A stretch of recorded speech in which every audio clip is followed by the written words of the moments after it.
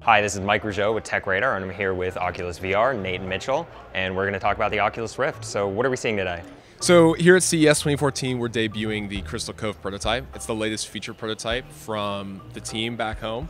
Basically two really key new breakthroughs that we're showcasing: positional tracking and low persistence. Low persistence being a display technology. Right. So with positional tracking, what we have is an external camera tracking IR LEDs on the headset. We're able to track your movements much more precisely and frankly a lot more naturally in real space and translate that to the game world. So you can do cool things. You can lean around corners now, finally, look underneath a desk, lean into a board game like the demo we have here. Yeah, it's so you can do cool. a lot of creative stuff. Low persistence is a display technology. Doesn't sound very sexy, but it really is this magic that allows us to eliminate motion blur entirely, motion blur and judder from the experience. Right. So the Crystal Cove prototype uses an OLED panel. We're running that at a really high refresh rate in low persistence mode, which gives a much more natural, comfortable image. And frankly, again, it increases immersion and makes for a better experience. So speaking of the games, what are we looking at today? Yeah. And these are meant to showcase these features that we've been talking about. Yeah, absolutely. So we have two demos that we're showing here at CES. The first is the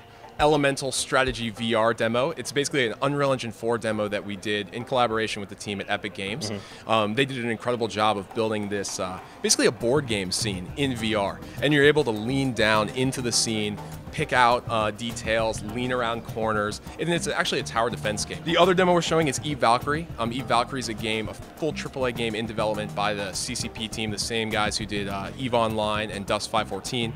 You tried the experience. What did you think of Valkyrie? I mean, these aren't first-person shooters exactly, but they're first-person games. Right. So if it's tower defense, it's first-person. If it's a spaceship game, it's first-person. So you feel like you're in that world, and you hold your hand up, and you feel like you're gonna see your hand, and you don't, but that's how real it feels. You guys still on target for holiday? We haven't announced the release date for the consumer version quite yet.